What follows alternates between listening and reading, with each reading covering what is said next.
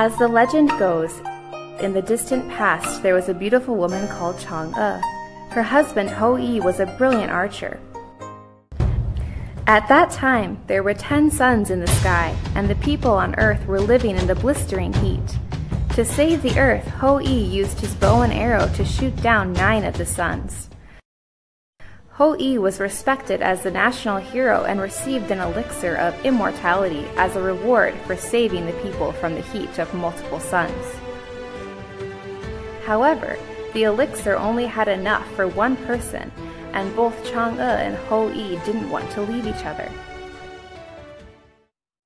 But one day, one of Hou-yi's students tried to steal the elixir when he wasn't home.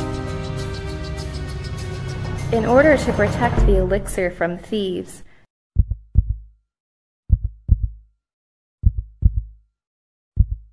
Chang'e took the magic elixir of immortality.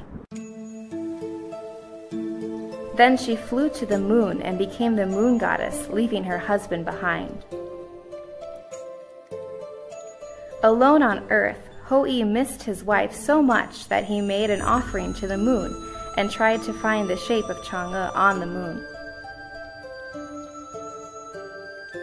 To remember Chang'e, Chinese people worship the moon by eating fruit and moon-shaped desserts called mooncakes. This is the legend of the origin of the Mid-Autumn Festival, which is also called the Moon Festival.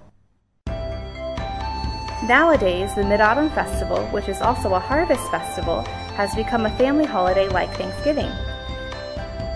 Chinese people celebrate the Mid-Autumn Festival by having a large dinner with family, worshiping the moon with gifts, traveling, viewing lantern shows, eating various desserts, and flying lanterns to pray for their happiness and the happiness of their families.